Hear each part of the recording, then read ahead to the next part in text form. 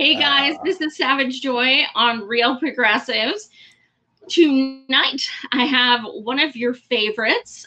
He was coming on with me like once a week for a while, and then I don't know, I've been going through withdrawal. So back tonight is Pat, aka Nate Sliver, aka Peter Douche. He'll always be a douche to me, always. So yay, thanks for coming back, Pat. Thanks, Joy. Awesome to be here as always. You're one of my favorites. Oh, yay. Next to Delaney. John Delaney is also, he has my heart, but other than him. Oh, yeah. Yeah. Do you mean the parody or the real one? Actually, the parody is pretty funny. Whoever's doing that one, I got to give him some props. That makes me laugh. Yeah, it is. Oh, my God. Yeah. You just started like a week or two ago. So as it was building, people were like, fuck you. It was bad. Right. And now they have that MSNC or whatever it is. And yeah, that guy's pretty good too. Yeah, he is. Yeah, he really is. Yeah, those parodies I'm all of them. Sorry. No, I'm just kidding. What's that? I'm all of them. I'm just kidding. I'm not actually all of them. People ask me sometimes. They're gonna be pissed. Yeah, no, people ask me, "Are you that guy?" Because he's great, and I'm like, "No, but I love that dude." You know, whatever it is. So. Well. You guys, tonight is Pat. I almost said Peter. Tonight is Pat's birthday. Yay! So, yay. Magic fingers or something. Cheers. So I got to put the asterisk out there that being my birthday, I might have had a few beers. So if I'm not as sharp as my normal fuzzy, that's why. My show is always more fun when people are drunk. Like that's I'm not drunk, but I do have the technology and the beers to make that happen while we're on the air. Yeah, you're gonna go to the bar after this and be like, "Oh my God, I need a drink so fucking bad." Right. So we were kind of gabbing a little before the break, or before we went live. There's so much going on, and this week we have the other debates coming up. So this is gonna be bananas. So tomorrow night, we have Bernie, yay, and he's going to be on stage with Warren. Now, I'm not expecting much from Bernie because he's going to be too damn nice and it's going to piss me the fuck off. What do you think, Pat? Yeah, I think we're looking at a safe night for both of them. I mean, the night is kind of a setup. I mean, it's not like it was some conspiracy to set up the night. I believe it was a fair draw and they just ended up on the stage. But whatever happens tomorrow, the only thing that sticks around after Wednesday, because the second debate is going to erase all the jazz about what happens tomorrow. Yes. But if Bernie has a fuck up moment or there's a gotcha thing or something they could turn into a soundbite, that's going to continue on forever. But if he has a great night, we'll be all fired up about it for a night, and then the media is never going to play any of that again, and we'll forget all about it. I think, unfortunately, there will be a gotcha because he came out today harping on Kamala's Medicare for all pseudo quasi total bullshit. Did you see that? Yeah, and I think that's amazing. I mean, I think they're doing a great job. I think Bernie's campaign is killing it right now with taking on the media, calling them out directly. I mean, because what happens is, I mean, we should get back to Kamala, I guess, but what happens is we tell, like the people that are informed about the media bias, we tell our friends, we tell our parents, we tell, you know, we do whatever we can to say, look, the media is bullshit. They're biased against Bernie. They're not covering it correctly. You know, we say that stuff. But it sounds like a conspiracy theory to these people that just watch MSNBC all the time. It sounds like we're nutty leftists that are whining about Bernie, you know, because he's not doing well in the polls, we're whining. So when you have actual people presenting the case to the public on that show that has some stature, now they may not like Faiz. Am I saying that right? Faz. Shit. Sorry. Faz. It's not spelled like that, but that's how he says it anyway. That's a pretty dope name, though, I gotta say. He's a badass. Yeah, he's been good. I like him. But anyway, when you have a guy like him in the face of the media challenging them directly, whether it works for the audience or not, it's not us conspiracy folks telling these people that. It's finally someone on their platform challenging them. So it definitely helps. And the more people that do it, the better. Yeah, I mean, I totally agree. I already know it's going to make him racist and sexist. Like, I already know, because they're going to ask him, you know, how do you feel about Kamala's, you know, plan? And he came out today legit and was like, what she's talking about is not Medicare for all. It involves insurance companies. It's close to a Medicare Advantage, which still leaves tons of people out and still leaves high copays and deductibles and stuff. And he was posting about it. And of course, everyone's like, oh my God, you sexist, blah, blah, blah. No, the thing is, like we say, no middle ground. Don't call it Medicare for all. It's not, you know? Right. But so that comes back to Foz, who was just, is it Foz? Fez? Fuzz? Foz, I believe. Foz. Okay. He was also just on MSNBC, I think, might have been CNN, I'm not sure, but he pointed out that one of their pundits that just was talking about Kamala's plan works for someone involved in Medicare Advantage. So he just put it right in their face. Like, look, your numbers come from people that have a vested interest in saying Medicare for all isn't popular, and that things like Medicare Advantage or Medicare for America, the other bullshit plan, you know, they have vested interest in telling you this stuff. So your audience needs to know that, and they don't know that. The audiences for both those networks, they think when someone's on from CAP, it's like some legitimate, sincere think tank that sits back and looks at these policies and says, well, this is what's best for people. You know, they don't ever say this representative from CAP is paid by corporations that don't want Medicare for all to happen. So it's good that we're calling them out publicly. Yeah, absolutely. You know, it drives me insane when people have, like, on their Twitter page in their, you know, bio, it'll say Medicare for all, no exceptions. And they'll be like, Kamala 2020, like, right. Or Warren 2020. Like, you guys don't understand. You're not paying attention. The way, like, if you really are progressive and you really are compassionate and you really want to change things, all you need to do is look at who those establishment assholes are terrified of. And that's Bernie. Only Bernie. They don't give a shit who else becomes president. Only Bernie.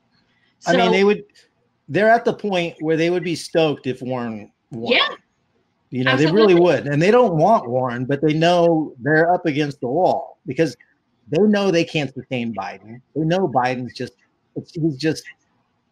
he's kind of a placeholder, you know, at this point. That's it. Yeah. I think, you know, it's interesting with Warren because Third Way leaked a tweet that said, we have no concern that Warren will stick to any of her healthcare platform. They even said that. Wall Street came out with an article last week that said, you know, Wall Street is warming up to Elizabeth Warren. Right. Well, it's because she takes corporate money. Who the hell is going to be scared of her? Yeah, and I mean, she'll be Obama, you know, and the thing is, the unfortunate thing is, and this is why she's more of a threat, is when you say she'll be Obama, that fires up half the party. They're like, oh, that's great. Holy shit. She'll be Obama. Yeah, let's drop 7 bombs on 7 more countries. Woo! Right. Which is why when we're talking with centrists, we don't really want to use that language. We don't want to say she'll be Obama bad. Like, that's just a whole avenue. You know, it'd be great if we could convince these people that, but it's just not somewhere you want to go because you got a whole nother argument to make. Like, just stick to the fact that she's not really for Medicare for all. You know, she's backed by the groups that not backed, but she's supported by the groups that are against Medicare for all. Yeah. I mean, if you guys want to see, I have it on my Twitter, and you could easily Google it on YouTube. But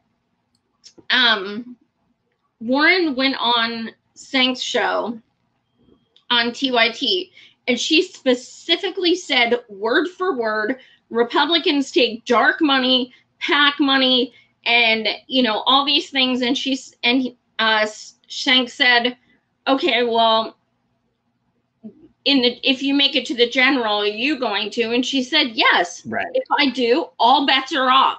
She literally said. Yeah, no, she's been making that argument from the beginning. Her argument is something akin to like, unilateral disarmament. Yes. She makes it like, yeah, we shouldn't both disarm. But that's a bad argument. I mean, you can get the money without taking all that corporate cash. You can, like, by taking the corporate cash, you're not going to get the small donors. I mean, it's one or the other almost in a lot of ways. Yeah. And then Cenk was like, he posted on Twitter, a guy who follows me on Twitter was like, he was like, he said something about how, anyone who takes big money is not a progressive. And, Cenk's like, stop saying she said that. She never said that. And he was having a hissy fit on Twitter. So all they did was they pulled up the clip of him. Like it was him in the interview. It's not like you didn't see it. He was there. And he came up with all this bullshit. Like she said she'd do fundraisers or only if they were people, and she'd make calls. I was like, dude, she never said the word fundraiser. She never said the word people. She never said the word calls. Like, you're not even rationalizing. You're straight up lying. Yeah, well, I mean, like yesterday or the day before, Cenk tweeted something out about, how Warren is impacting other people, other candidates with all her progressive platform or something. And that just killed me. And then you got Anna and they have so many nitwits on that show now promoting Warren on the network. And it's just Anna really, now too. Yeah, Anna's a huge Warren fan. I mean, look, it's fine to push them both, but what the fuck? It's fine to push them both in some ways, but like once you start crediting Warren with stuff that belongs credited to Bernie, I'm not trusting you much. I mean, that's bullshit. And they're pushing a lot of that kind of narrative. Look, I mean, okay, not only did Bernie talk about these things for decades, not only did he make those things household talking points in 2016, not only would nobody be talking about this shit unless he ran in 2016, but also the fact of the matter is, if she really liked these ideas, she wouldn't have endorsed someone who called them all pie in the sky, never gonna happen, they're ponies, all this shit, instead of the guy who's been talking about him. She picked over Bernie, endorsed Schill, and she didn't even put this shit on her platform last year when she ran for re-election in Senate. So why 9 months later, all of a sudden you support this shit? Because it's politically, helping her. It's for sure. It's bullshit. For sure. I mean, the one thing we know is that she wanted to be VP, right? So if you believe her argument is that she endorsed Hillary because she didn't think Bernie would win. So she thought she would have more capital within the party by endorsing Hillary, and that would benefit progressives. But it's a rewriting of history, because at the point before her own state, that's when she should have endorsed Bernie, because Bernie lost her state by 20,000 votes at a time when he was on the rise. He was really on the rise. So you have to think that actually played in it against him. That actually affected things in her state. So had he won her state, you have a whole different scenario. And you also have cover for the sexism shit when Warren why didn't Warren endorse him? Because he's everything she says she supports. And here she is, you go girl to Hillary. You know, and that didn't happen until after the primaries were over. But the point is, her endorsement would have made a difference. And she's rewriting history like it wouldn't have. And so when you learn that she was doing it really to be VP. Mm-hmm. And she got fucked. So, because she screwed over Bernie for political reasons, and she ended up with shit. So, and that's the thing so even if you like Warren, you know, the people that aren't following this closely and you just like her and you think she's sort of Bernie, maybe she's a little more centrist, but you're supporting her. But the number one thing Democrats want when they poll is someone who beats Trump. So let's take it back to that argument for those kind of people. You need to take it back to that argument about, okay, so your number one thing is you want to beat Trump. Well, let's look at her political instincts. 2016, she didn't back the guy that could have won the whole fucking thing, who supported everything she or a VP or something. He would, believe me, Bernie would have picked her VP for sure in 2016. No freaking doubt. So she didn't back him. Why? Hoping to get VP. Doesn't get fucking VP, right? So bad move politically. So she's got to take on Trump. So Trump says, oh, Pocahontas. So she goes out and does this whole DNA debacle. I mean, those are terrible instincts politically. You know, she goes on the Black morning radio show. I can't think of the name. Breakfast Club. The Breakfast Club. And it's just awful on that. She can't painful. She can't explain why she was a Republican. And, you know, she has all these mishmash answers. She's not polished. And when it comes to people actually asking her a lot of questions over the course of a campaign, she's the person that could easily lose to Trump. The Pocahontas shit and the DNA shit, that's like, put the policy aside. That's the stuff that loses you to Trump. Like, you lose to Trump on the dumb shit, not who has the better policy. You lose to Trump on the, oh snap, he out Twittered you, you know? Yeah, absolutely. Because that's what the right cares about. That's what people that don't follow politics, that are in the middle, you know, sort of could go either way. That's what they care about. And it's sad, but that's the real world. So for the people supporting Warren who are like, oh, it's just like Bernie. Bernie's not going to do a fucking DNA test. He's not a goddamn idiot. The guy has been, you know, he's safe and he's going to stick to his policy. He knows how to handle all these situations without drawing fire because he's been under fire for fucking 30 years. Mm-hmm. Yeah, it's really incredible. The Native American thing just infuriates me because I've read so many articles from Indigenous peoples who have shared how disgusted they are and reasoning behind it. And it's just so freaking infuriating because also we got to think about why she did that. She capitulated to Trump. Trump said, if you want to prove it, you do a DNA test. And you know what she did? She bent over and she fucking did it. No backbone. Right. Any strong person would have said, I don't have shit to prove to you. Kiss my ass. You're xenophobic. You're racist. Go away. But instead, she said, oh, okay. And she brings out the results, which were absolutely pathetic. And then, you know, tries thought she had her moment. Yeah. No, and then, I mean, it's silly, but like her beer moment on Instagram, you know, the little dumb shit like that where she's like, I'm so relatable. Oh, honey, grab me a beer. You know, it's. Oh, my God. It's cringy to people like us, but I think that's the stuff that works with a lot of people that don't follow politics and are just about optics. Like on the optics level, that's where Biden, you know, it would be a disaster too. I mean, Trump, you know, what was it, 2 years ago or so, right after Trump won, Biden was already starting to set the tone because he wanted to be, he was like, initially, he was always planning to run against Trump in 2020. You know, they talk about, oh, they drew him in. No, he was planning it the whole time.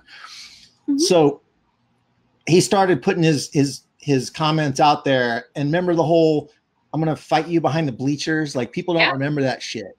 Yeah. But Biden looked like a goddamn idiot for stooping to that level, you know. And Trump doesn't, his stock doesn't go down for saying things like "I'll fight you behind the bleachers." Like that's his brand. Yeah. But Biden's brand is not that. Biden's brand is Obama's cool friend. You know, I mean, that's what Joe Voter thinks. But I mean, so anyway, the point is, optics wise, those guys are. Kamala would be a disaster, and Biden would be a disaster. I mean, that's obvious shit to us, I think. Yeah. I mean, if I picture, and it has nothing to do with me disliking her, if I envision the debate stage with Trump and Warren, this is what I see. I see Trump saying, "You were a Republican for 2/3 of your life. You said you never did anything politically until you were 50. What about the women's movement? What about civil rights? You went and got a DNA test when I taunted you and it failed miserably." And all these things. Like, okay, Pocahontas. Okay, Pocahontas. Mm-hmm. Right. I mean, it would just be. And she gets so nervous. She'll be like, like she gets so flustered. She couldn't even call him a racist the other day. Did you see that shit? Yeah, she's hedging her. She's like, well, that's a racist comment. You know, I mean, yeah, I saw that. Yeah, racist things. No. Is he a racist? She couldn't say it. Are you, dude, like, he literally called you Pocahontas personally, and you can't say he's a racist. That, no backbone, none. Yeah, and I wonder if she's timid because of the Pocahontas stuff to bring up racism with him, because she doesn't want to have that war. Like when she brings up racism, he can come back with fake Indian, you know, fake Native American. But I mean it. Yeah, well, we're not forgetting. Sorry. Yeah. But the thing is, honestly, like, you know, he preys on weakness. That's why there's no one he's gone at less than Bernie. Like, it might start changing because he's more of a threat to him now. But, like, you know, Bernie was like going to the freaking Senate floor with like big blown up poster board pieces of like Trump's tweets and calling him out. And Trump never said shit. So yeah, and when you know for sure, if the debate was Warren and Trump is going to bring up, hey, why didn't you back your pal Bernie? And she does not have a good answer for that. I mean, she might, you know, she could craft one by the debate, but she doesn't have one now. Yep. And you know what else he'll call her out on? Because he has before. She acknowledged that the primaries were rigged. And then she walked it back the next morning because all the shills flipped their shit. He'll call her out on that. Because he's at least, you know, guy's a douche 99.9% of the time, but sometimes he'll say, you know, the broken clock is right twice a day. Sometimes he'll say something where I'm like, thank you, you know, and calling it out for being rigged from the start was something I was like, okay, cool. Well, so this is unpopular, but I still think Warren would probably beat him. It's just a risk. Like, it's a risk nobody needs, you know. I think, I don't want to make the case for it, but I honestly think, like, if you look at Trump's, like, Trump couldn't have beat anyone that wasn't as unpopular as Hillary last time.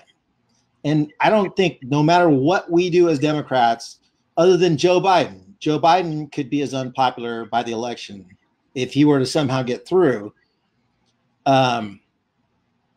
So no one's going to come in with the same unfavorables that Hillary did. And that was the key to her loss, is her unfavorables. You know, it's about motivating your base, getting independents out, getting enthusiasm. And the person that's the biggest risk is, of course, Biden, because Biden's support is 50 and up. I mean, so how do you have a grassroots? I mean, how do you have a ground campaign? Like, who's going to knock on doors? Who's going to be, you know, He hasn't even had rallies. He does fundraisers. Yeah, I mean the energy in the party is not going to be there. So Biden would lose. I mean that's the one thing I'm pretty freaking confident in is he would lose. But I think I don't like Warren. And I'm not saying this to prop up Warren, but I think I think he's so untenable that I think she would probably still win at the end of the day. But it's a risk. It's an unneeded risk. But there's so many of us Bernier busters. I'm not going to vote for her. Like I refuse to. Well, there's a lot of us. So my asterisk to this whole thing is that's if the primaries are perceived as fair. Right. Now, the more proof there is that there's fuckery in the primaries, look, it's not going to happen twice. I think too many people are going to say, you know what, as fucking awful as this guy is, like we have no voice if we vote for Democrats this time around. So we have to just fucking blow it up. I'm not saying that's necessarily a good idea, but that's what would happen if the fuckery in the primary is too apparent to people. See, but I don't think so. I was at the, Occupy DNC for 6 days in Philly. And, it was a lot of, Bernie or sore losers, blah, blah, blah. And I think people are so absolutely obsessed with Russia to the point that they're so damn ignorant, they won't even insist on paper ballots and stuff to try and stop Russia. They don't even, it's just hype. They don't care. They only cared because their girl lost. That's it. So it has to be something. She couldn't lose because she's garbage. She lost because something happened. Right. And we're all sick of relitigating that 2016 thing. I mean, I don't have the energy to debate these people about 2016. It just drains my soul getting into 2016. We've done it. I mean, I did it for 2 years straight, more or less. But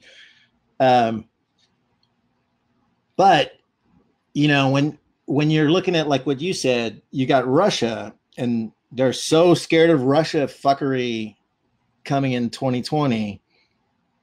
Like I just tweeted about this yesterday. I said, raise your hand if you're more concerned or equally or more. And I phrase it like that on purpose because I didn't want to have this is more important than this. I said equally or more concerned about Democrats rigging the primaries as you are with Russia rigging the election. And of course you get all these like normal people, I would say in a way, like that have just bought into this Russia stuff. Like, I don't think the majority of the people pushing back on me were bots, I think, or not bots, but just, working for some agenda. I think they're real, true, like resistors that are just so bought into Russia. But this is where their brains are broken. Like, can you not have both? Can you not secure the primaries as fair and Russia as in the general election as fair? Like, why can't you do both? And it's absurd that you can't accept that if you're a centrist, Yeah, I mean, we've been fighting for 4 years for paper ballots and things like this. We're the ones who got fucked in 2016 because of this bullshit. And, while we're like doing petitions and marching and, and chanting and everything, they were calling us sore losers, but now they're completely hype and obsessed with this thing. And I honestly, I think the reason why they're still so obsessed with the Russia thing is because they don't want to acknowledge that they have given 3 years of their life being obsessed with something that's total bullshit. So they're gonna find something. Yeah, I mean, there's clearly,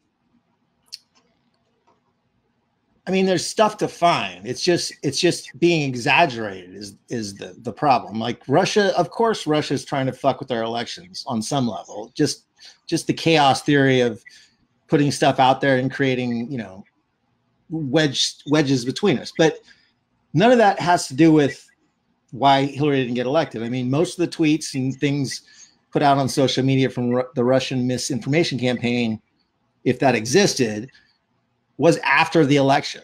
So, you know, and if you look at it, especially on Twitter, they shared a whole pile of Joy-Ann Reid tweets and very few Bernie tweets. Like if you're trying to help Bernie, you think you might get Bernie's shit out more than Joy-Ann Reid's. Yep. I mean, that should be fucking obvious. Like, so they're not. Anyway, the point is that they can carve into that stuff and pick out little things that they can present to the MSNBC audience as collusion, you know, as Russia. Anyway, the point is, so you got stuff there you can prove on some level, on a teeny level, and then you amplify it up to be a bigger thing than it really is.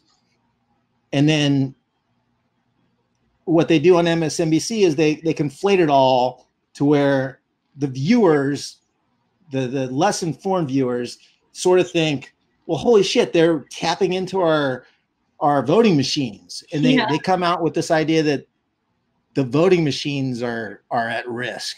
And they are, but they're more at risk to Republicans and hackers, and they're more at risk of us than Russia.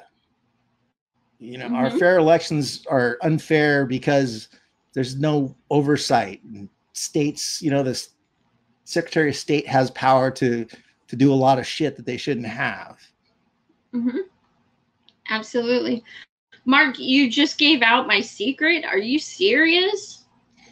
Okay, it's time to come clean. My real name is Svetlana. Svetlana Bubushk. I did not want to tell you, Mark. You spilled the secret. Bastard. Bastardos. Damn, bastards. Right now there's someone Russian watching like, bitch, that doesn't sound like me. I work with 2 Russian immigrants actually, and they're awesome. I don't talk politics with them though, because it's work, but yeah, every time they talk, I'm just like, oh my God, they must get bullied. Like I can just feel it. But I digress. So one of the other things I wanted to get to, so Kamala is a hot mess, of course, and she's been coming out with this complete garbage. Oh no, actually, before I go there, a few things I wanted to touch on with Warren are, she's coming out with these, I have a plan for that, but there are 6 of them which Bernie proposed within the past 3 years that she has not co-signed on. So that's one of the things. The other thing is you have her rent decrease bill, which would literally take rent down 10% within 10 years. Wow. That I feel like I hit the lottery. It's not like rent goes up every year. Right. And first off, like people that rent, the idea of renting in the American dream is that 10 years from now, whoever you are, you're hoping not to be renting. I mean, New Yorkers, and there's exceptions in that world, but most people, when it comes to rent, hope to get out of their situation and into ownership in 10 years. So that whole like renting decrease by 10% in 10 years, it's just the most horseshit. It's a Kamala platform. Yeah. And she's like, and we're going to build millions of new homes. And I'm like, there are millions of new homes. People cannot afford to move in them. That's the problem. So she is that. Then she has this tax on, we're going to tax rich people. Well, if you read the bill, it actually states that none of them are going to get taxed until they pass $50 million. Well, if you look up the math and everything, the majority of millionaires are below $50 million. So that's not going to tax a whole lot of people. You have, let me see. Yeah, her so-called Medicare for All, which still allows insurance companies to be involved, is supposed to take 10 years to roll out. It, oh, I like her. So a 10-year rollout allows for the next president, if you lost the election in 4 years, the next president is going to stall and stop and crush the rest. You know it. It's done. Yeah, it's done. It's not going to happen. And then a 10-year look. You're talking about. I know it's a major change in our healthcare system, but the infrastructure for Medicare exists. It's not like we're totally reinventing something. You're adding what's covered to what exists in the Medicare structure and bringing all the doctors into it. Now, it's not like the easiest task in the world, but you're not like, hey, let's just register everyone in America to some new thing. I mean, it's not new. It's not, you're not creating something brand. You don't need 10 fucking years. 10 years is saying we want to keep the profits for the medical company. Even if it works, 10 years is to maintain profits for the healthcare industry and the insurance industries and the drug companies. That's the only reason it takes 10 years. Mm-hmm. Yeah, it's actually scary that people like these people. One of the other things that just like, I mean, it was funny, and then it started scaring me when, Warren's been making several posts about her green imperialism. She hasn't said she's anti-war. She hasn't said stop the wars. She hasn't said specifically, don't go to Iran. She said nothing like that. But what she has said numerous times is we need to make our military more environmentally friendly. And that's terrifying. Like, I can't even, like, solar tanks. I don't know who writes this shit. Like, it's like, are they trying to make them lose? I don't know. But here's the great thing about Warren. She met with Hillary after she announced. She's met with Cap several times. She hired all of Hillary's staff to work for her. So I'm like, well, did that work well for Hillary? Did those people do a good job? And then you're going to hire them? Okay, well. Well, there are people who are on MSNBC all the time and CNN all the time. Mm-hmm. So those are the jobs that await you if you're an ex-Hillary person. But well, and she's kind of comparable to Kamala in some ways. And Kamala, oh, that's what I was going to say. Warren, her college for all, or whatever you want to call it, her student loan forgiveness. These people need to read these bills. They're garbage. It says up to $50,000. Up to. That doesn't mean you're guaranteed $50,000. I worked in federal student loans for over 3 years. I worked for the Commonwealth of Pennsylvania. And I'll tell you something. The majority of people I spoke to had way over $50,000. Way over. She also addresses nothing about interest rates or anything like that. Kamala comes out yesterday with hers, and it's the biggest joke. First of all, she says that she'll give up to $20,000 back on a Pell Grant loan, which is not a fucking loan. It's a grant. You don't pay it back. And she says, but up to $20,000 if 3 years of a successful business. Yeah. Because when you get out of college, you obviously have $100,000 to open up a business and to keep it going for 3 years. It's actually offensive. It's offensive for so many reasons, but I mean, to put one of the requirements is that you have a business for 3 years. Like the 3-year part is probably the most offensive. Yeah. So you have all this debt. So what she's saying is you need to gamble on taking more loans. Exactly. Because most small businesses something like 40%. I don't know. I tweeted about it, but I think it's 40% fail in the first 5 years. Oh yeah.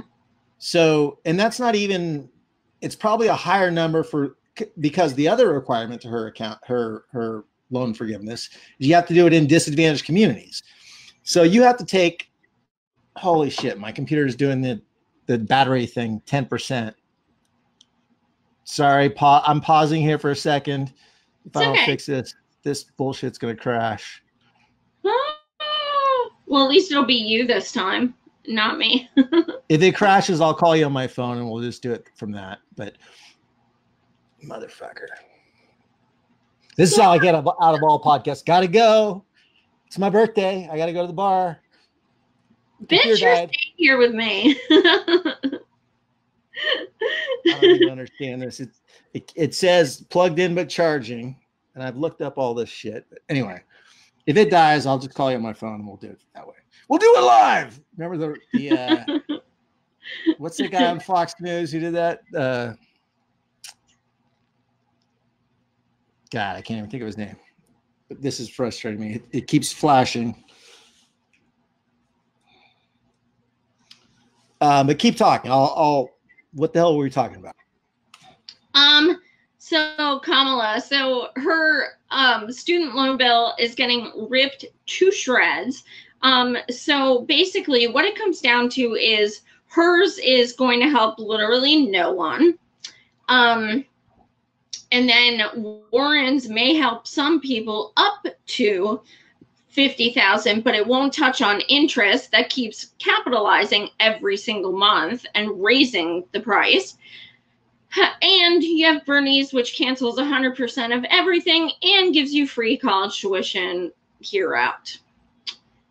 I think one is just a little bit better than the rest. That's just me. Yeah, I mean, and Kamala's is the worst. But the beauty of Kamala's is that she released it yesterday or today, which on top of her Medicare for all bullshit, she's coming into the debates with so much ammo for people to go after her. So she's on the stage with, I have to look at the lineup, but she's on the stage with a few people much left of her on Medicare for all, and they're going to hammer her on this. Yeah. Well, they came out with like a statement today, like, sorry for the confusion. We're not confused. We're offended. There's a difference. I read the bill. It's garbage. Yeah. Like, it's pathetic. Like, you are so privileged if you think something like that is good.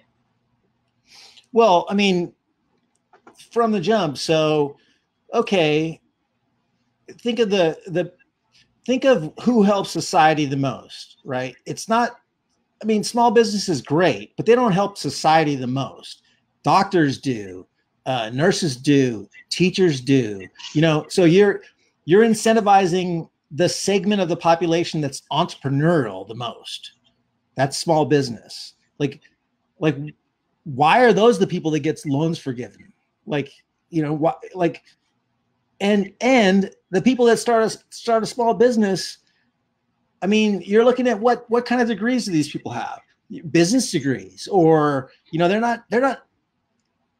It's such a niche that she's targeting with that crap. It's such a small niche, and the huge requirements for that niche.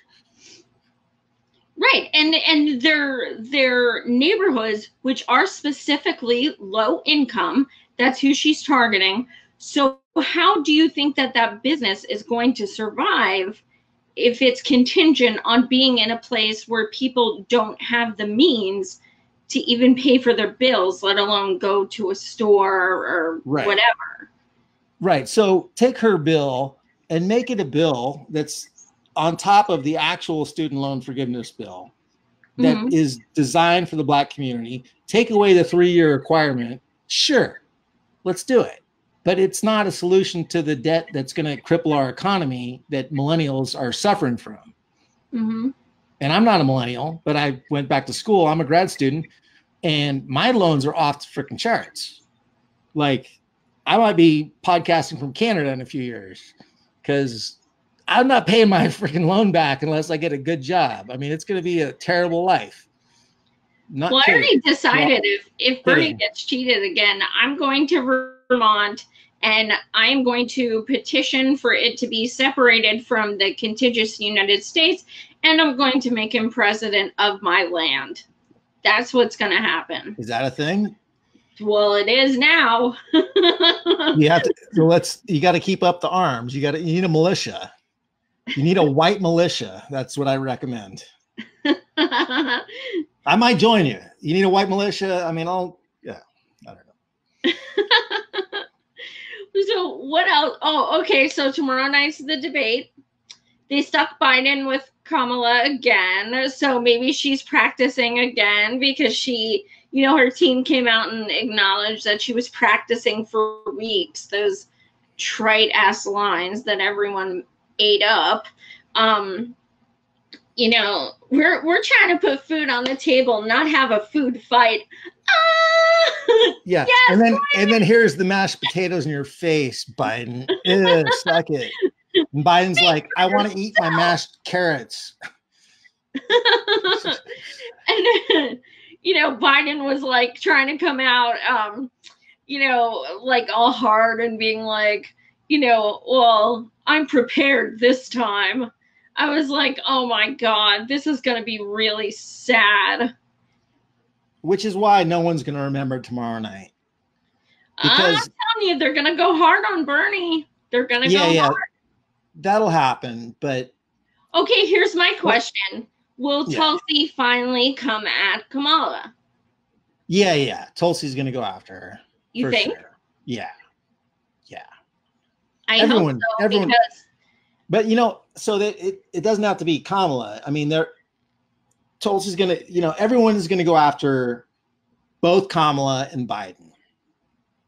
They're both going to get hammered, and I think they're both going to look terrible by the end of the night. Like, that's my prediction. If I have to say one thing, they're both going to have clips that are going to be used heavily against them. That's just, I mean, it's all silly stuff, but they're both going to get hammered and look bad. Like, no one wins that fight. No one wins. I want Tulsi to go after Warren and her green imperialism. I'm sorry. That's what I want. But she didn't say anything. So hopefully did you see how she tweeted at Tulsi tweeted at Kamala last week? She was and it was it was in my opinion, just strategically, it seemed like she was setting it up so that people wouldn't think that they were going at each other out of nowhere. Right. Yeah, you know what, Tom? I don't know. Tulsi voted for the anti-BDS, but also something that happened that a lot of people don't know about because the news doesn't want to talk about this shit. Thankfully, there's social media. They voted for another freaking war budget 3 days ago, and AOC and Tulsi and Rashida all voted for it. Right. All of them. So, I don't do this whole squad thing. It's like, it's so like, no, they're not pop stars. They make some stupid ass decisions. Like, and okay, so here's a question. I want to know your opinion on this. It always goes over really poorly. So basically, Jacqueline, like the easiest way to describe it is you're not, they don't support you boycotting Israel, essentially. Oh, yeah, Donna, AOC is walking on thin ice. And let me tell you something. If she doesn't endorse Bernie, I'm fucking done. Because she's been praising Warren a lot and doing these cute little videos with her. That's what I was going to ask you. I get shit for this, but I just feel in my gut I don't trust she's going to endorse Bernie. What do you think? Yeah, I think she is. I think her brand her brand is Bernie, and she can. I don't think there's any benefit in her trying to exist outside of that as her own entity. I mean, so take a look at what happened with Cory Booker. Like, Berner's shredded him, and that would happen to her. I think if she was to endorse, she would get the wrath, and I don't think you want the wrath. I don't think that's a viable thing. Sorry, I keep dealing with this stupid battery thing. It's that's okay. Nuts. Yeah, I don't know. I interviewed her. I had her on here. I opened up at a speaking event for her. Like, I don't dislike her. I just really disagree with some of her choices she's making. And I don't know. Like, I don't trust politicians. Bernie, it took me years to use the T word, and he's the only one I've ever said it about. So I don't really trust anyone. I think everyone after Obama, like I kind of believed in Obama, but like a lot of us, but didn't know a lot about him other than, when he came on the scene. So and you look at his whole cabinet was picked by, was it Chase or I don't know, one of the banks? I always forget, but there's the memo it's in the WikiLeaks. You could read. The banks basically sent a list of this is going to be your cabinet, and then Obama went with it. And there's no sign that Warren would do anything different, and that's what I worry about Warren the most with. She's going to try to work with the party. Like, let's just say you think she's good intention. She has good intentions. She's still going to take the list from the Democratic Party. I don't think maybe she crosses a couple names off, but she's Obama. Yeah, absolutely. As far as what don't I like about AOC, my first grievance with her was, and let me set this straight. I didn't cancel her. Okay, so I still support some of the things she says and does. I still consider her very strong on the House floor. But some of her votes I think are awful.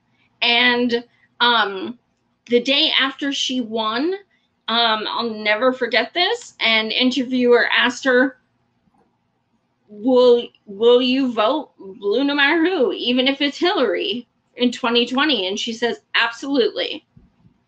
That was a strike. That was the day after she won.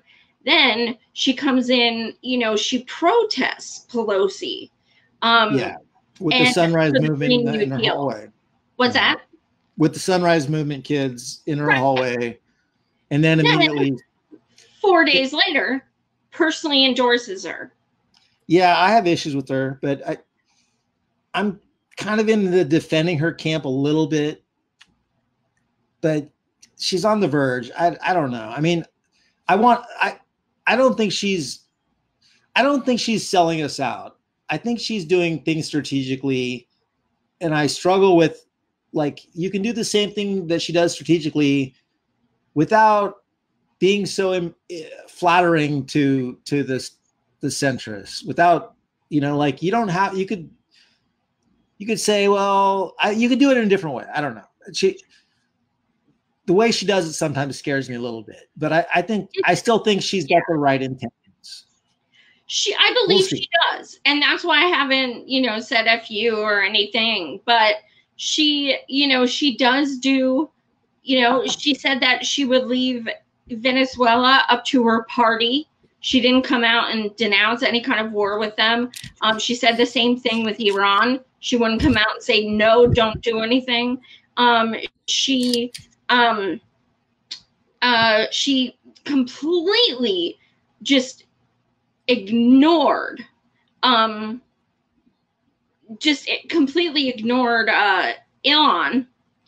the attacks on her. She did not have her back. Right. Yes, I understand she knows MMT, and of course that is a huge bonus. However, I do not vote for one reason. If she knows MMT, great. But if she sucks on other stuff, I'm gonna call her out. I call Bernie out when he sucks at shit. I don't like, no, I'm gonna call her out. Yes, she knows MMT. Props. She still voted for some stupid shit. She voted for as did Tulsi, to extend natural gas in Australia for 40 years just a month ago. Why? Like, she's talking about the Green New Deal. Why would she do that? So a lot of these things. No, I agree. And that on some level, so as much as I love Roe, I don't want to bring up Roe too much, but like, yeah, anyway. I don't understand why some of Bernie's people undercut his message sometimes. And that's my big beef, if I have one, occasionally with Roe. But I still love him, but like, don't back Medicare for America if you're working on Bernie's campaign and the message is no middle ground. Like, that's the whole point. I'm so confused. Like, I even said that to him. I am so confused. I don't. So in some ways you get a little bit of that from Ocasio. It worries me a little, but I think it's too risky for her. Like, even if you didn't trust her, I don't think she could survive politically without the Bernie wing. She wouldn't get reelected in New York. She wouldn't get reelected in New York if she abandoned the Bernie people. Not a chance. So I want her to stand up to Pelosi. And I agree that she got better. But it was on Twitter. And then they had that private meeting Friday morning. And I'm like, oh my God. Like, Pelosi is just so evil. I feel like she could just make you sit there and go, okay. Like, she's Satan. Some dark force shit. She's Beelzebub. By the way, if we get cut out, I have you ready to go on my phone. I'll just push the button and be back. All right, stinker. Oh, speaking of Pelosi, you guys who are watching, Pat, I don't even know if you know this yet. So there are 3 Dems running against Pelosi, Peluser, as I call her. I do know. You're a primary. Yeah. The established primary. Yeah, there are 3 Dems running against Pelosi, and they're all coming on my show for a debate, which is gonna be insane. So it's gonna be bananas. So one of them, I can't think of his last name because I'm a horrible journalist. Zaid? No. Shahid, I think he says. God, I'm so racist. Mutar. Sorry, people. Yes, stop calling people the wrong name. So Kamala Shahid. No, yes. I met him at the CADM convention in San Francisco a couple months ago. Interviewed him. I mean, I didn't interview him, but I set it up and was going to interview him. But I'm not good at interviews, so I just handed it off to someone else. But he's awesome. I love him. He's a really nice guy. I mean, it's really hard because I can't be biased. I can't. Yeah. I'm trying to do this professionally. I'm trying to, but he's the one I know stuff about. You know what I mean? I'm not like friends with him. I haven't endorsed him, but it's going to be interesting because I do know he has endorsed Bernie. Cornel West and Sean King have endorsed him. These are things I know. Right. I can't unknow them. So right now I'm kind of coming up with ideas and things like this. The GOPer was arrested? What? Are you serious? So the thing about California is that, thanks for the cue, William. It's August 17th. It's a Saturday, and it'll be at 9 p.m. Eastern. So what a lot of people are hoping for, and one of the reasons I'm organizing it, is because last time the votes did get split, and Pelosi got reelected. So that seems to be everyone's concern. So as far as this race goes specifically, I don't know the answer to this, but I know someone reached out to me about approaching all the candidates about having them sign a pledge that 2 of them would drop out. Did that happen? I don't know. Interesting. I haven't heard that. See, but dude, it's like a fucking year away. You know what I mean? I don't know if you can really, I don't know. Uh-oh. Are you frozen? He's frozen or possessed. I'm not sure. Uh-oh.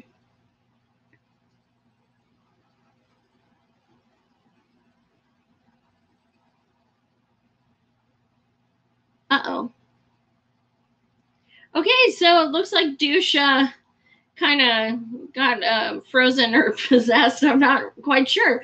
But yeah, so the interesting thing about California is it's one of 2 states that actually has the jungle primary, which means the top 2 people go to the general, regardless of the party. So there he is. So wait, we can't see your pretty head. You can't see my head? Now we can. Okay, now we can't. Okay, now we can. There you are. Can you see my gray nose hairs now that I'm an old freaking man? No, because I'm visually impaired, luckily. Okay, good. There you go. Was that Van Gogh in the back of you? I can't tell. It's an old batik, which is like wax painting my dad made in the 60s. That's awesome. Yeah, I love it. He was going to throw it away, and I'm like, what the hell? That's like old. I don't know. It kind of fits our time now, like hippie, like revolutionary shit. Well, I was just saying how Cali has that, that jungle primary where, and what happened was last time in 2018, last year, there were 3 Dems running besides Pelosi and a Republican. So the 3 got votes split, and then Pelosi and the Republican got the most votes. So it did end up being, 2 Republicans, essentially. But this time, hopefully, it can be narrowed down to 1, and they'll win. Are you frozen again? Oh my God, he's frozen again. Oh, no, I'm not going to tell you. I'm not going to tell you how old he is, but yeah, he's older than that. Yeah, he's older, and I'm 40, so we both look young. Oh my God, he's freaking frozen. So anyway, so I'm looking forward to that debate. I've been asked a million times to have Shahid on.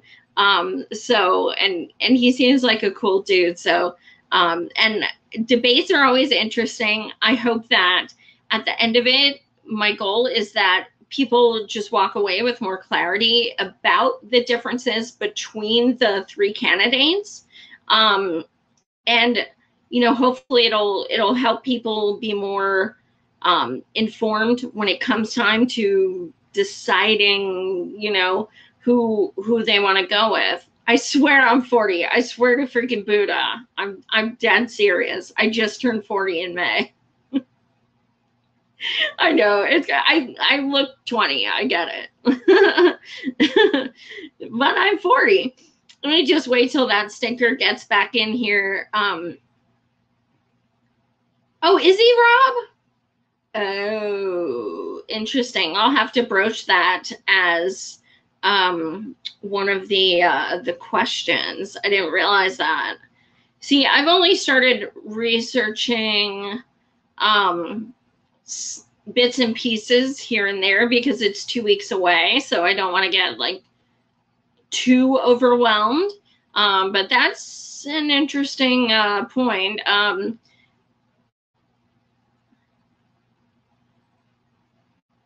Sandy, I hope so. The good thing about Pelosi being primaried is because I think some people have finally started waking up to how horrible she really is. I'm not like impeach, but I know a lot of people are. And the fact that she hasn't done it, even though she's done like a million egregious things, the fact that she hasn't done that is really, really, really just like infuriating a lot of resistors. May 21st. So, yeah, you guys are right. Oh, cool. Well, I have an identical twin who's, and we're Gemini, so that's kind of cool. Yeah, I think the two things I'm hoping for, but which are both 50-50, the two things I'm hoping for is that AOC endorses us, and B, Tulsi drops and becomes VP. These are my two wants. I feel like we will win if those two things happen. So I was just saying, I think like our win would be AOC endorses us and Tulsi drops and endorses Berner and then becomes VP right. or whatever. I think those two things, like, we are good. Yeah, and that's I think when people there are a lot of panicky people right now, and they need to be reminded of what normal elections look like, I think. I mean, it's good we're all worried, but like Bernie is in pretty good shape. I mean, when the field gets whittled down, no one else is in better shape than him. Like his base is solid. So he's got his 18-19%, which is the people who are in the streets pretty much. Like his 18-19% is actually knocking on doors and calling people and working their asses off for him. These other people's, these other people's like 9-10%, they just sort of think Kamala's cool or Warren's cool or shit, Biden's all right. But they're not in it for him. They're not volunteers. Like Bernie has a whole network of people ready to make this shit happen. But strategically, it makes sense to wait until this thins a little bit more to make some of the attacks people are waiting for him to make. Like, why would he, I mean, as much as I think Warren is our real competition in this thing in the end. I really do. But making people pick sides now doesn't make sense because he's better at getting his message out. I mean, do it a little bit, but like making a war with the Warren folks isn't necessarily the right strategy. Like carving out our differences is one thing, but over a longer period, people will see that Bernie is authentic and she's sort of not. She has a vagina. That's the problem. Yeah. So I don't know. I mean, I'm just when things thin, and so imagine a debate stage with the top people right now.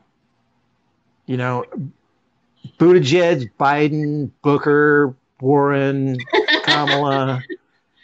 Like that's when it's going to get real, and you're going to be fighting over this stuff. And that's going to happen. That's inevitable. We get down to those people. Like Bernie's already got a pathway to that stage with 5 or 6 people, automatic, and other people don't. So I wish I knew what you're laughing about. I said, "Oh, she has a vagina," and Cheryl said, "Barely," and I don't know if it was that or what, but it was good timing. This is where I wish as a guy I could speak my mind, but I just can't. Oh, please. I can't. No, but if I talk about, yeah. If I say one word about Warren's vagina, it's a highlight. It's a career killer.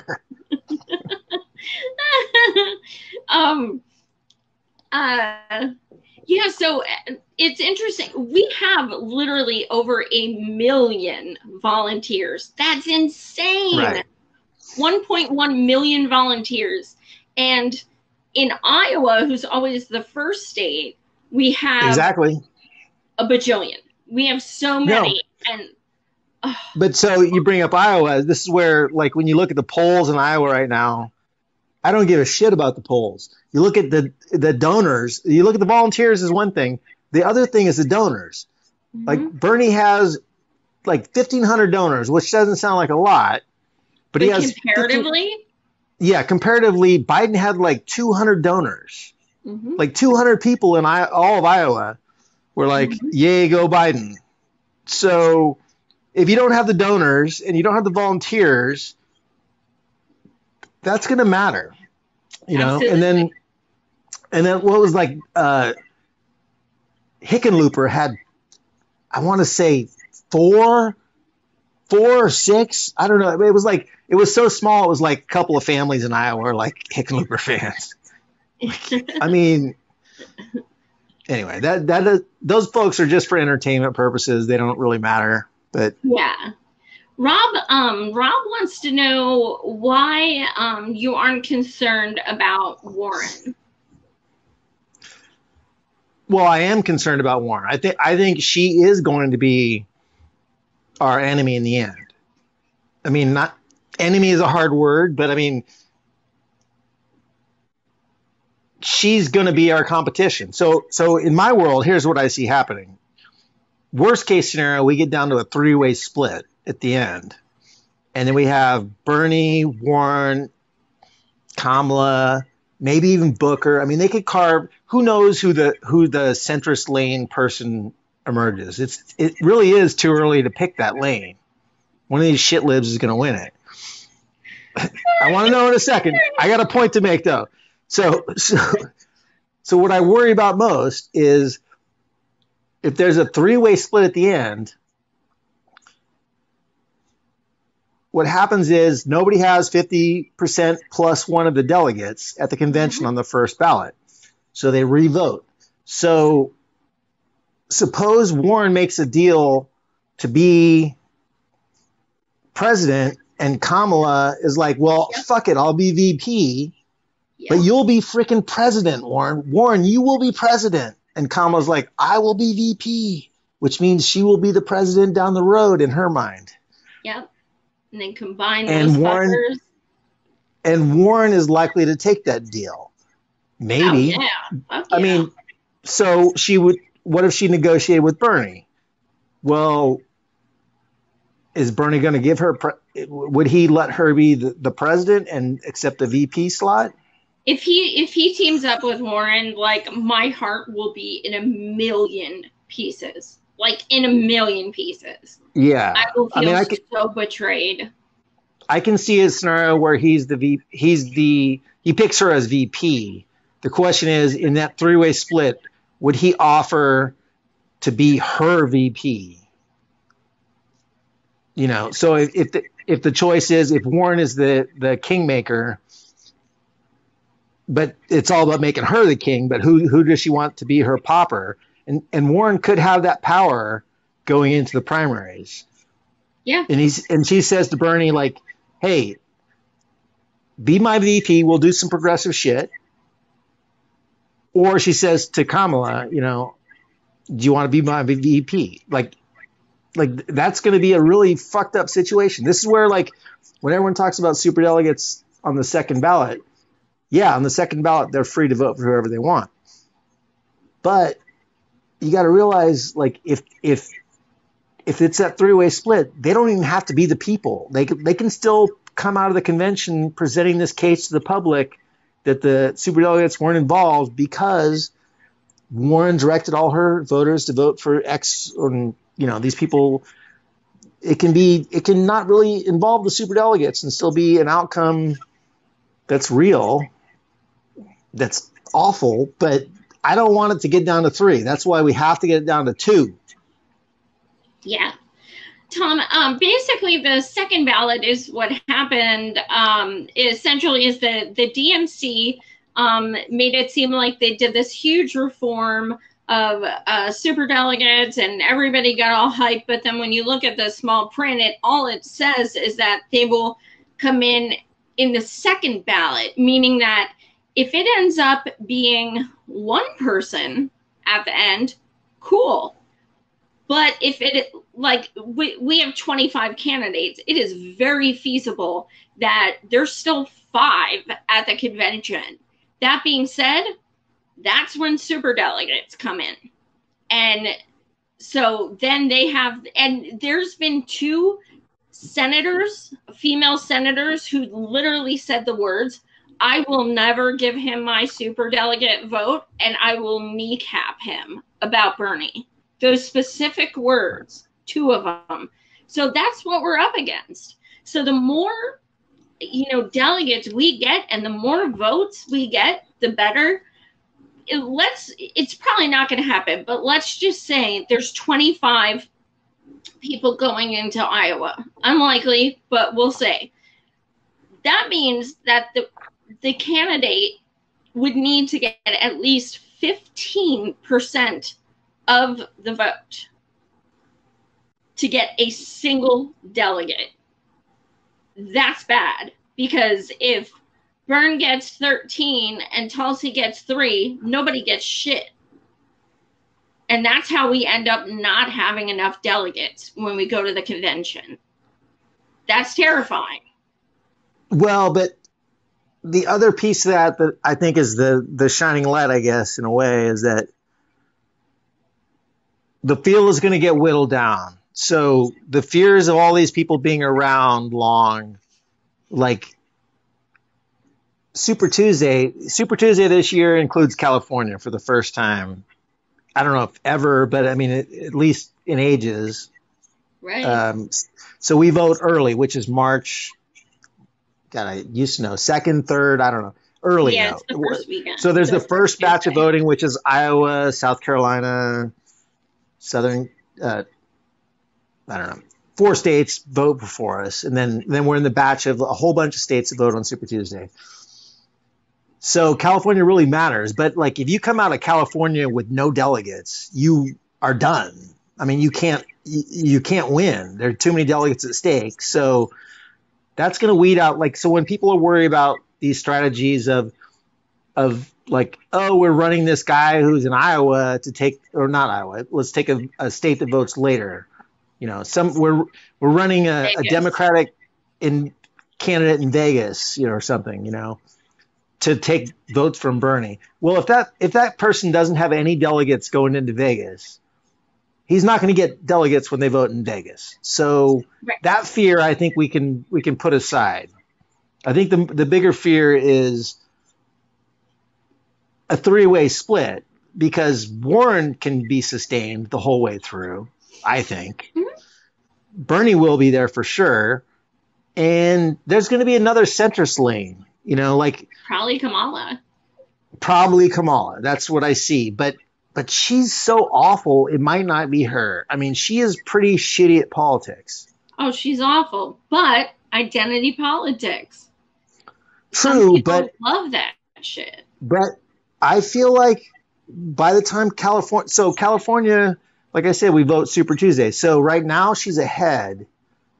But I don't think she's going to be ahead. I think she's going to finish like 2nd in California. So if you're Kamala Harris and you finish 2nd in California. What do we have in California? I think we have literally like over 40,000 volunteers in California alone. I don't even know, but a ton. Yeah. A ton. Which reminds me, I believe it's 40,000. California. Which reminds me of something I should bring up, but I was just talking to the guy that runs SAC for Bernie. I'm in Sacramento, California. And so a thing that's going to happen across the state that they're working on now, and maybe it'll span farther than that, but they're working on connecting with community leaders in some of these disenfranchised areas that campaigns don't normally go after very hard. So if you know people that are community leaders in those areas, keep that in mind, because I think they're going to be addressing that coming up, and they're looking for people that are those leaders, to have events in those communities in the future. Awesome. So yeah, I think I'm with a lot of other people that I think my main concern about California is simply that we wind up with over 2 million paper ballots in red boxes in a back room again. That's my fear. If this shit was fair, Bernie wins California. I mean, we have more, California doesn't even like Kamala. right. She's polling below Bernie. I mean, Well, so the latest poll has her in the lead. oh, really? There was one yesterday or the day before. I mean, take it all with a grain of salt. So, Yeah. I mean, the polls are always going to be more phone centric. They're going to ignore the fact that if Bernie wins and people, Bernie outperformed all the polls last time, and they haven't adjusted for that dynamic. Mm-hmm. Consciously, they're trying not to. Right. So he brings out more people that don't typically vote, and they don't factor in how many people don't typically vote. And he brings out a younger crowd, and the people that participate in polls are not really Bernie's folks. I mean, there's a lot of factors that go into these polls, but the point is, she may be ahead now in the polls, but I can tell you, as a Californian, black voters typically in California don't like her. Like, the black community does not like her. She doesn't have the black vote per se. Like, this whole idea that, it's her state. Like, if Kamala Harris comes out of California losing the black vote, don't try to tell me she's going to win this thing. She can't. If you lose the black state in your own vote, it's over. So, who she has supporting her is more of the Hillary voter than the black voter. I mean, I'm just talking on averages. I'm not breaking it down to any particular person, but in general, the people in California that have followed politics, that are informed, I'm not just talking about my wing. Like, the San Francisco Chronicle has negative articles about Kamala Harris all the time, and that's the biggest paper in the state. So, yeah. So what I'm saying is, average voters that are tuned into politics in California are already aware of her downsides. And I'm not in the black community, but I hear from my friends in the black community that they also don't like her. And so my point is, if she comes out of California losing the black vote, she's done. So that's why I'm not sure she's going to be the one at the end, because there's too much at stake here. The delegates in California are going to be huge. Like, you can't win the thing, so you can't justify your campaign. And if there's one thing all the polls have shown from the black community is they want to know you can win if you're a black person. I mean, so that they didn't back Obama until he won the early states, because they were like, it was like this crazy talk. It was kind of a bad stereotype that they bought into. They were like, I don't believe he can actually win, so I'm not going to back him, even though I like him and love him and he speaks great and he's amazing. Until you show us you can win, typically the black voters don't want to back you because they want to beat the shitty guy in charge, which makes sense. And I'm scared that might not happen with, I think we definitely shouldn't be cocky and be like, oh, anyone could beat him, because, the person polling at 98% that couldn't lose, Yeah. I think we just, people focus on the general a lot. Like, well, if Bernie doesn't win, will you vote for them? Don't do that whataboutism shit. Don't even fall into it, because they are not going to like your answer. Even if you say, yeah, I'll vote for them, then they'll say, well, what about your friends and your family? You can't win. It's defeatist anyway. We just got to say, look, we're in the primaries. I feel like if every single Bernie supporter called 10 people in Iowa, phone banked, just 10. I mean, just little things like that. I think it would make a world of difference. I mean, what's that take? Like half an hour, you know, if we want this, we got to make it happen. It's up to us. We have to. For sure. And I don't want to undercut that message, but I think people are worried too much. Like, I worry more about people thinking, well, holy shit, I guess I could accept Kamala. I mean, not Kamala, Warren.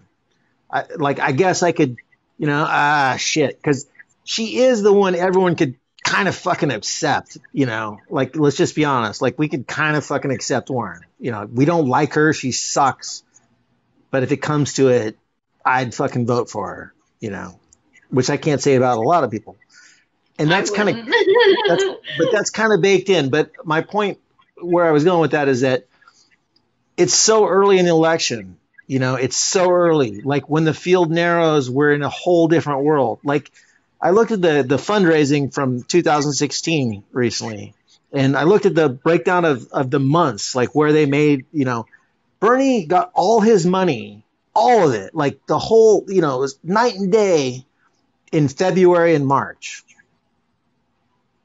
and so we're in July. I mean, he was barely a candidate in July last time around, so the field's going to thin. Bernie, when it thins, it's going to be a clear contrast. People are going to side with Bernie. I mean, that's our purpose, is to make the case for him. But he raised like 7 or 8 times the fundraising he's making now per month in February and March. That's when people tune in. That's when this thing gets real. Not now. I mean, let's make our fight now, but right now it's not like the real, like, don't panic, because Bernie's going to be he's going to make it to the end no matter what. We're going to the convention again. Right? Before we go, I'm keeping you way too long.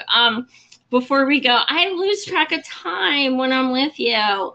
Me too. And my technical difficulties, I apologize. In the future, I'm going to have to do it from my desktop computer, because this laptop has done this twice. This is the second time. But my backdrop is my kitchen, which sucks. So I need to figure something out. I'm in front of a bureau, so that's why I just put the Bernie picture there, and you could like ignore the lamp and the bureau and all that shit. You guys check out my Twitter, and if you don't follow me, start, and Nate's Liver and Pat the Berner. But I have something on my Twitter that literally, it could be one of the saddest things I've ever seen on Twitter in my life. It's Hicklehopper came out yesterday and was like, "We did it. It's all because of you. This is amazing," and all this shit. And he's like, "We made it to 2% in the polls." I thought it was parody. It's not. He's like, "Now we're a force to be reckoned with." And so he was so serious. Right. It's 100% like real. Well, 2%. I mean, he's got the saddest campaign. Well, I mean, Delaney has the saddest campaign. Let's be real. But look, those guys, the longer they're around, the better. I mean, they're pure entertainment. Like, every time they speak, they're making the case for Bernie. Yeah. They're so awful that they literally are making the case for Bernie. Like, just stay in the debate stage forever. Like, let's have Hickenlooper, Delaney, make it to the end. Go nuts. Mm-hmm. Yeah. I saw Delaney. So I was at the CalDem convention, not that long ago. And look, anytime a politician was around, this is the California Democratic Insider stuff, and I ended up getting a press pass through Real Progressives and covered some of it. But anytime there's a politician around, there's a gaggle of people asking them questions with microphones in their face, right? Mm-hmm. I was walking around, I'm like, is that John Delaney? John Delaney just walked by me. Just him by him. He was with another guy, but nobody gave a shit. Like literally nobody gave a shit that John Delaney was like walking by. Like nobody cared. Oh my And God. Bernie, in contrast, you'd be in a room like because I went to, they have all these breakout rooms where people are discussing certain issues. Mm-hmm. So you go to the caucus for the veterans, and it's all veterans issues, and people speak on the veteran stuff. And anyway, wherever you were, when Bernie was 3 rooms away, you would hear a crowd like you hear the noise. Yeah. But meanwhile, like Delaney can just walk by me, and I'm like, that's John Delaney, and they're like, I thought his name was Tom. I'm like, no, I think it's John. I'm like, shit, maybe it is Tom. I have no fucking clue. Who is that guy? Oh my God. Did you see yesterday he came out with a bill that he wants like a mandatory service draft, whatever you want to call it. But yeah, that's terrifying. He's but Buttigieg does too. It's the same sort of. But that's mandatory volunteer one. It's so obscure, and it could be taken either way. It's gross. Anyway. It's so gross. I want to let you go because I've kept you like really long. Well, I built in a cushion knowing that I built in a cushion knowing that would happen. I built in a cushion knowing we'd be longer. But I am going out after this for my birthday, and I appreciate being here so much. Love you. Am I allowed to tell people how old? Old as fuck. That's an age. No, I'm 49. Bullshit. Yeah. Oh, I need to pimp my project. God damn it. I have I actually have a lot of projects coming. Like seriously legit projects. Like I can't even talk about them. Like they're like Area 51 secret shit kind of storming. But the one I can talk about, I'm starting I started writing my next book under Nate's Liver, and I'm going to tell you the name of it, which nobody knows the name yet. Breaking news. Like, where's the banner right here? I'm going to write it as Nate's Liver. The book is When Life Gives You Don Lemons.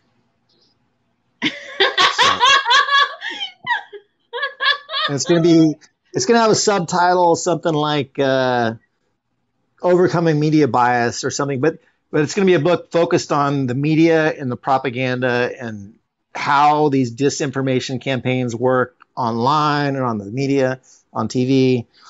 Kind of like my last book was, but more focused specifically on the media stuff. That's awesome. Mark, you are not 79 years old. No, you're not. See, Jacqueline, that's what I said. You're not. But I didn't want to give away his real number. But see, you guys are practically siblings. And I can't say you're old enough to be my dad because I'm 40. Me or Mark? You. Mark's old enough. I don't believe Mark's that age. I don't believe him. Like, I just don't. That's bananas. I can't see the comments, but yeah.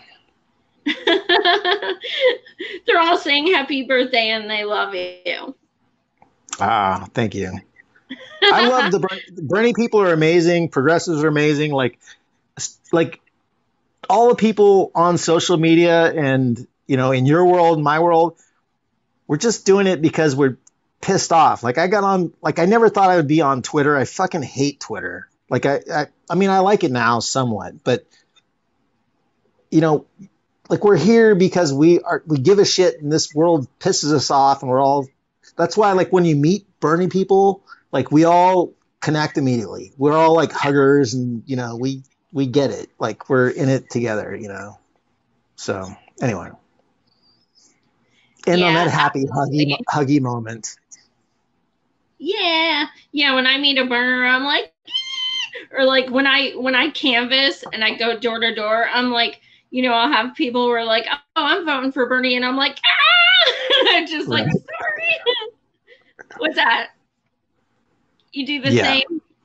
I can't help it. Oh.